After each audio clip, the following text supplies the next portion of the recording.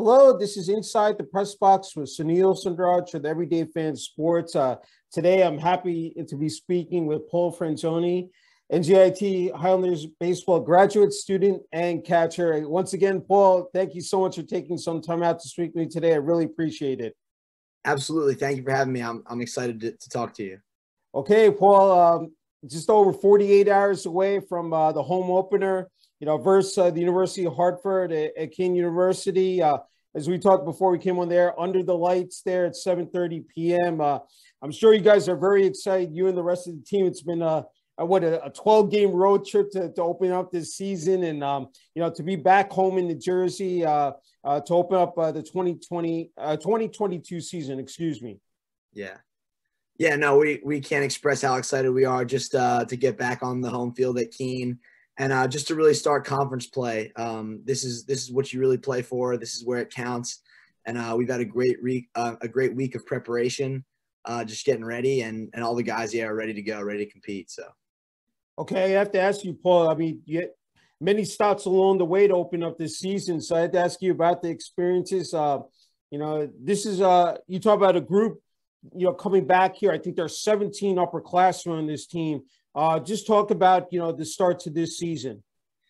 Yeah, so obviously first weekend, get out to a 2-1 start, play some really good baseball against some good teams, and then play a tough little slate, 5 straight against ACC opponents. Played Virginia well, and then Wake Forest hit the ball well against us. It was definitely a good experience, though, just to see where we need to be to compete on that level later in the season. We weren't there yet, week 2, whatever it was, but we know that we'll get there.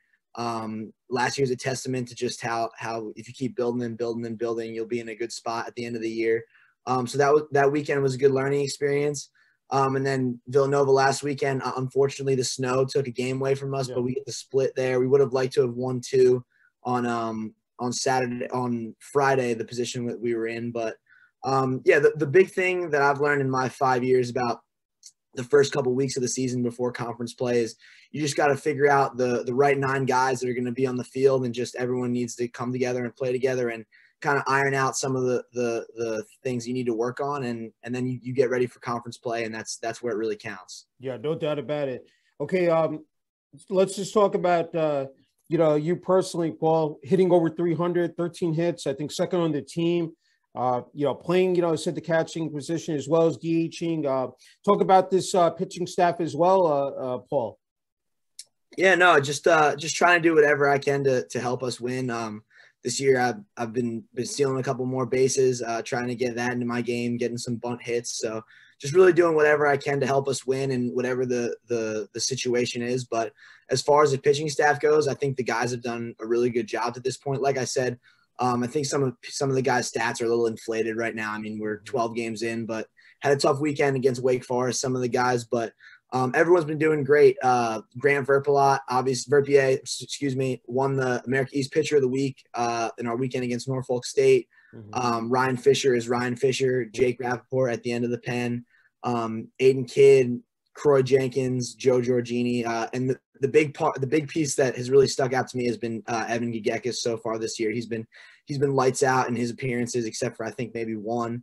But his stuff has been electric, and he's going to be a huge piece for us at the end of the bullpen. So it's been great to see that, because his stuff could be the best on the team. It's great. Hey, we talked about the upperclassmen. I'm just wondering with the underclassmen, like some of the freshmen and sophomores, like some players that have really stood out and impressed you so far, Paul. Yeah, so one of the underclassmen that's taken a huge jump this year has been Aiden Kidd. Obviously last year, didn't pitch much out of the bullpen. I felt like last year Rapp and Croy Jenkins were the only guys that pitched out of the bullpen, but kind of took a year last year to learn and to improve, and jumped into a starting role this year and is a weekend starter, so he's going to be a huge piece. Another guy that's kind of jumped out to me has been Aaron Park. He's came in and had some really good outings. He's up in the upper 80s, low 90s with a hard sinker. Fills up the zone, so he's been looking really good. So I mean, those guys have really stood out to me. Let's just switch to the starting lineup. I mean, there again, a lot of guys coming back this year, and you already can see, the production is right up there. And I'm sure once we get into conference play here in the America East, the numbers are going to, again, increase, tenfold. Just talk about this starting lineup and just how dynamic, it is or already is. And it could be, as I said, once we get into the America East, Paul. Yeah, so as far as our lineup goes, a lot of guys that have had a lot of experience, as you know, just missing a couple guys from last year, Matt Cacciadeferro, Kevin Blum. But other than that, we really have the entire lineup back that led the America East last year in almost all statistical categories during conference play. So we're looking to do that again this year. We're off to a bit of a slower start than we would have liked offensively, but I mean, that is what it is. We know the type of offense that we have. Coach Giuseppe Papaccio, Matt Greeley, really just get us ready during the week. So we know that offensively we're going to swing it at the top of the conference. And yeah, I mean, can speak about any guys in our lineup. Obviously, Julio and David at the top. Got Albert Choi, the reigning Rookie of the Year, Luke Longo, Isaiah Dubon, grad transfer, Andrew Elcock. Just I could go on and on and on. Jared Donnelly's off to a really good start. Nick Hussey's off to a really good start. So that's one thing that we feel like we have is a lot of depth in our lineup. You can plug a lot of guys into different spots. And I think once conference play starts, we're really going to hit our stride offensively. And that's kind of was the story last year when we got into conference play. We really started swinging the bats really well. It's great. I was wondering, Paul, that, again, being a graduate student, I know there are a bunch of them and seniors as well. Those road trips are special. And, when you get to experience different parts of the country, as you did last year, of course, with the NCAA tournament being down in Arkansas. But just talk about how cool that is, on this, this final ride here. No, it's awesome. One thing that I'm trying to do in year 5 is just kind of cherish every moment, whether it's a 10-hour bus ride or a 6 a.m. lift to 7 a.m. practice, because this is going to be the last ride for me here. Yeah. So just trying to take in every moment. And this has been the best experience of my life here at NJIT. So I love my teammates. I love my coaches, and just trying to soak it all in for this last ride and win a ton of baseball games, because we definitely have the talent and the team to do exactly what we did last year and take it even further. So yeah, no, definitely. Hey, I'm so impressed, by your numbers and just your durability, see year after year. I mean, the fact last year, 45 games, you played in 44 starts, whether it was a catcher or DH, and especially some memorable moments. So about hitting that home run, in the America East tournament against Albany, and then even against Nebraska in the NCAA tournament. When you look back on 2021, just what comes to your mind, Paul? Thank you very much. And just when I look back on 2021, it's just a lot of hard work coming to fruition. My class and the guys before us have tried to lay a foundation for success, and we feel like we've worked really hard since we've gotten on campus. So that was just kind of just that hard work just paying off. And I could go on and on all day for all the memories from last year, but we're looking to turn the page on that and do more this year. We're really hungry to continue that legacy. It was not easy. I mean, making that transition, that adjustment from the ASUN to the America East, and the fact that in the team in its first season in the America East again was able to, catapult and as said, win that conference tournament, and then again proceed on to the NCAA regionals. Just talking about, because it's not again easy for a program to do that, but you guys again had the tools, you had the experience, and great coaching staff in place as well, Paul. Yeah, no, definitely. We us older guys felt like the ASUN prepared us really, really well for the America East, just with the caliber of baseball that was played in that conference that we were exposed to, especially from a young age. A lot of us have been playing since our freshman year, so we're thrown into the fire at that point and into a really, really good baseball conference, and kind of had to figure it out how to compete at that level. And not only the success we had at that level, but also some of the failures, I think got us ready really well for what we have now in the America East. And I think the America East, again, is another great baseball conference. There's a lot of teams that can compete on a national level. And we're just lucky to be a part of a good conference and play a high level of baseball. Yeah, no, I agree. Hey, I wanted to go back to use that, in terms of the strength and conditioning, preparing for a season, and especially this fifth season, because there's a lot of work. I mean, it's 24/7, 365, Paul, as we know it. So I'm just wondering what you've been able to do, to just certain methods, just incorporating that into your game as well. Yeah, our coach Bobby Fisk here at NJIT does an unbelievable job getting us just in shape for the season, and also, like you said, durable to play 50, 60, whatever games during the year. And he also does a great job developing us as athletes. Like, I know that a lot of guys, since they've stepped on campus, have gotten a lot faster, a lot stronger, and more explosive. I mean, I know that for myself personally, he's helped me out in all of those aspects in a huge amount. And he does a really good job just structuring our workouts, especially during the season, just to keep you strong and to maintain that strength. And then I think he does a great job. And that's why so many of our guys are able to play so many games every year, because of the way that he prepares us in the off season. And then the way he's able to keep our bodies strong and functional during the season. It's great. And, something popped into my head in terms of putting that number 7 jersey on, wearing the NJIT jersey, what that, has represented to you, Paul, and especially, again, as we talked about, this final season, just, every time, either you go to step out to the plate or you're behind, home plate, just had to get your take on that. Yeah, no, it means everything. I truly love NJIT. Robbie McClellan gave me an opportunity to play Division I baseball, and ever since that, I've just wanted to help him in any way possible, because he believed in me and gave me this opportunity. So just putting this jersey on just means everything to me. And like I said, when my class got onto campus, we really got together and said that we want to leave a legacy here. We want to change the culture, and that's why we just put a high. Just winning is the most important thing to us. So that's what we try to do every single day. Just work hard and earn wins. And that's literally, I can't express enough. That's all we care about. We just wanted to elevate this program when we got here 5 years ago. And that's always been our goal. And that's just the legacy we want to leave. Just a bunch of hardworking guys who just wanted to win and just help bring this program to the next level. Because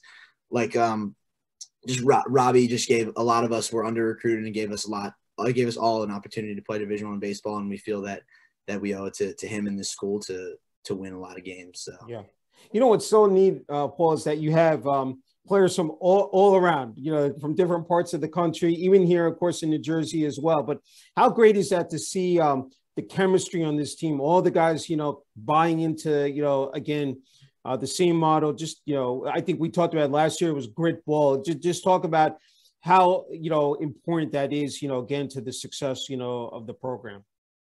It means everything. I mean, I think that was the reason last year why we had so much success, and why, again, this year we'll have so much success, because we really are a family. We have 37 guys that truly love and play for each other. Mm-hmm. Not many teams I've ever been a part of in my life, like, truly are all pulling in one direction. And I think that makes a team really special. And yeah, it's really cool to have a bunch of guys from all around the country. I mean, the twins, who are two of my best friends, were from Texas, who outside of baseball, I would have never had the opportunity to be around. So it's great. I live with them, and just it's great. Just the chemistry that we have and we've built is something truly special. And I'm very, very thankful to be a part of the culture that we have here at NJIT. Yeah, that great word you used. And that's what I went to, the culture, the environment, and the fact that, I'm just wondering with head coach Robbie McClellan, some of the intangibles that Coach McClellan, brings to the table, Paul, whether it's, in-game situation or, let's say practices, even, off the field as well. Yeah. One thing about Robbie that I think he's probably the best that I've ever been around is he understands each and every one of his players individually and how to really make them better and motivate them. He builds an individual relationship with everybody, and he's a great people person. He brings great energy every single day. And he's just grown massively as a head coach. I mean, when I was here as a freshman, he was the assistant, and then kind of was thrust in that head coach role. Mm-hmm. And just really just hit the ground running and has done a great job. I mean, for a head coach year 3 to win a conference championship is almost unheard of. So he's done a great job just building the culture here and just allowing his players to have success. He really knows how to relate to every one of his players. That's great. I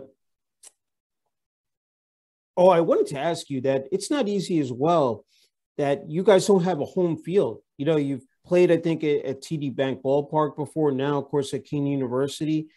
I mean, that it's just, incredible, because, I mean, you've seen, like, most programs, they have their own home field.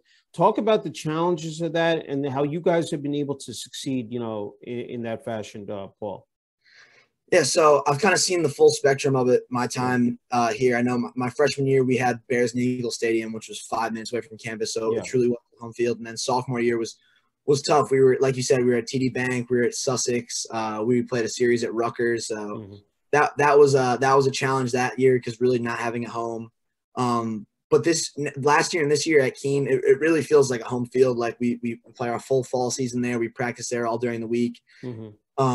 So really, I don't see it as a challenge. Keene now, it's a 10, 15-minute bus ride. It's right down the road. We have a beautiful hitting facility on campus where we can just get a ton of work in. So I love playing at Keene, and I really feel like it's a home field for us now. I think everyone's comfortable there, and we've played enough there. Like I said, the last 3 fall seasons we've had there, had a full season last year.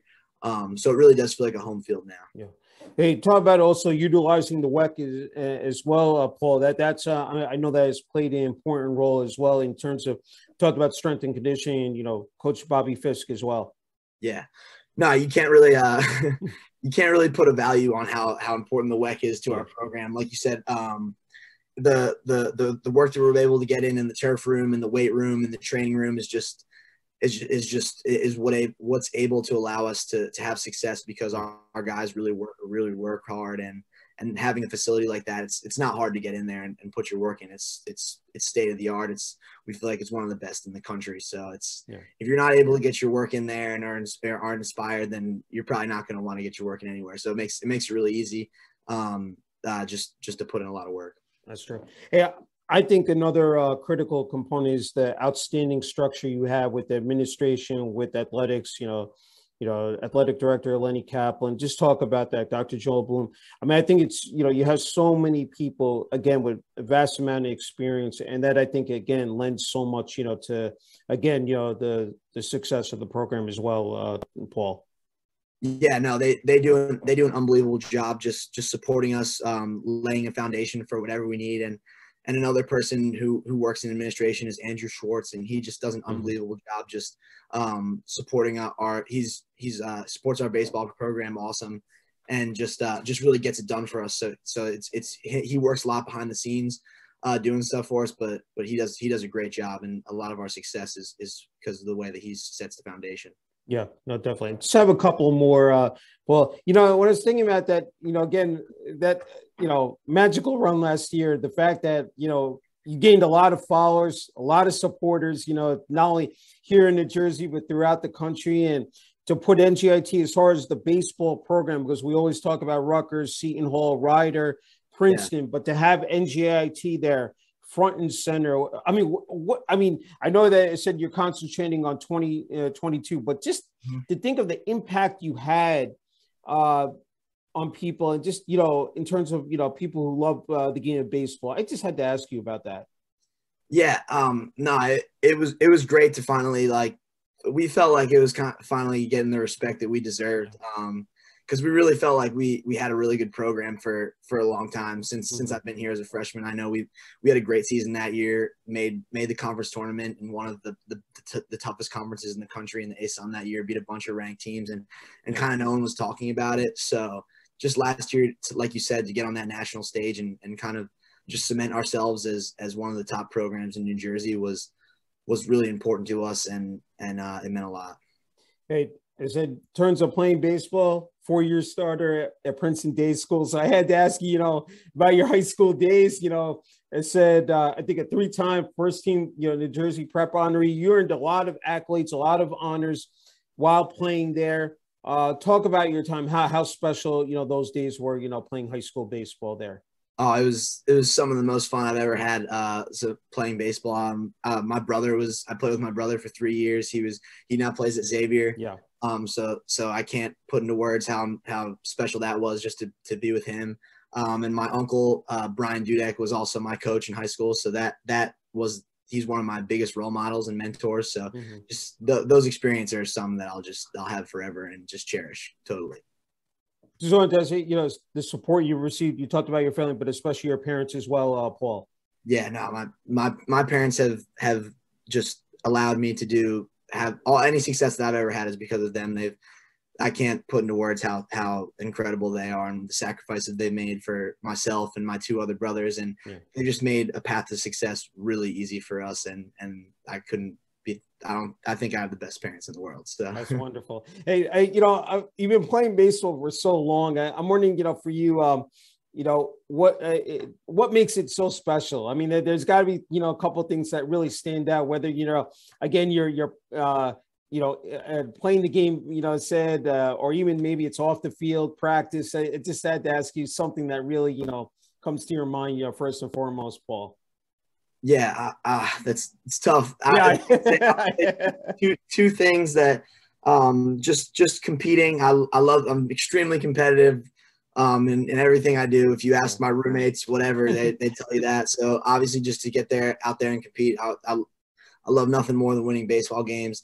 And then really just the thing I cherish probably the most is just the relationships that I've been able to build through the game of baseball. I've met some of my best friends for life, some of my biggest mentors, and just memories that I'll have forever. And I'm very thankful for baseball and the doors it's opened up for me in that way, because I've like I said, I've met some of the best people in the entire world just because of this game. No, definitely.